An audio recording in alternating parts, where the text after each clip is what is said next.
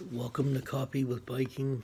I am the Viking, and I'm sorry for the way I'm sounding right now. I got sick last night. I don't know if it has to do with all the hours and the lack of sleep, but I woke up not feeling very good today either.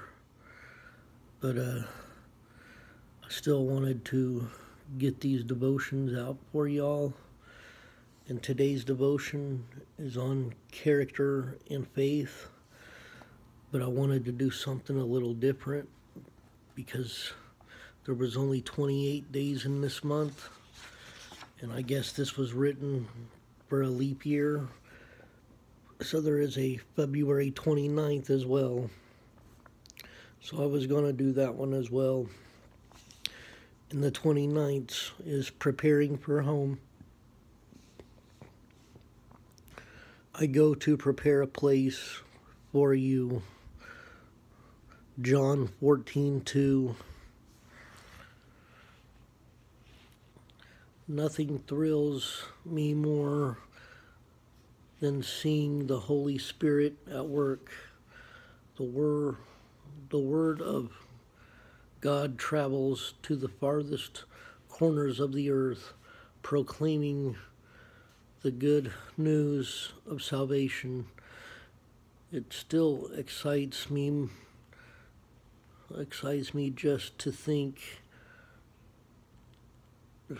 about the impact. Jesus Christ did conquer death, and by his resurrection he was victorious. Before he left earth, he imparted to his followers the greatest of all strategies: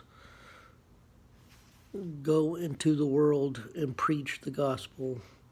After listening to his word, they looked up to see their Savior nearing his heavenly home. What home are you preparing for in your life? Some people spend their lives building ultimate dream homes so they can enjoy their twilight years. Some find retirement center or nursing home, but choosing your eternal home is the most important decision you will ever make, and that is very true. For the Christian, the last mile of the way is a testimony to God's faithfulness, for he has prepared a place for you, regardless of where you lay your head at night. I hope your thoughts are about your heavenly home, and I know mine are, and I'm sorry about the way that was read.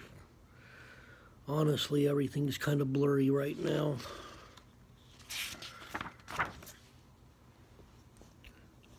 All right, in today's devotion, character and faith.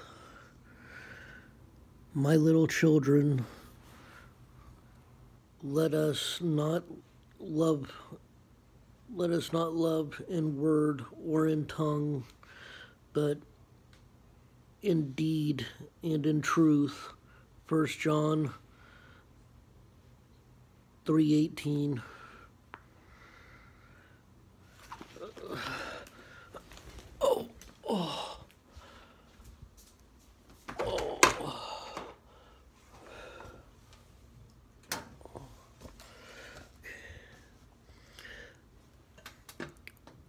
My parents had a profound impact on me.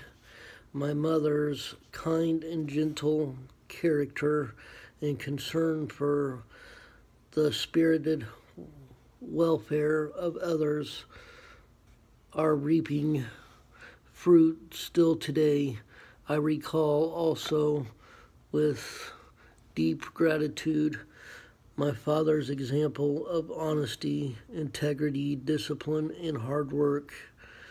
Over the years, countless others have influenced me and changed me, but the example of their lives, although I am sure they were unaware of it, the same has probably been true of people in your life.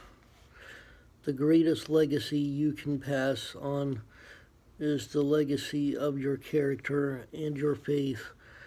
If our character is bad, marked by lack of integrity or any other negative quality, this is how we will be remembered. But if our character and integrity have been shaped by Christ over the years, others can help but see this and remember it.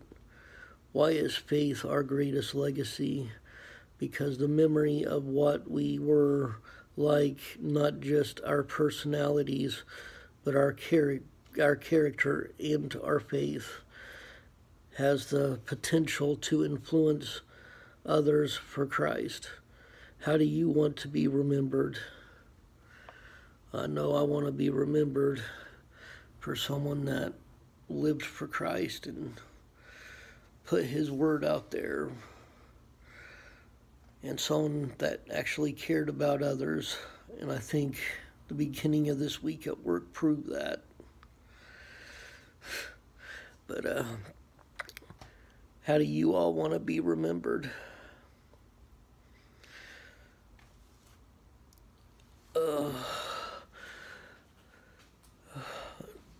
I really am sorry I was struggling to read that today. Everything was kind of blurred.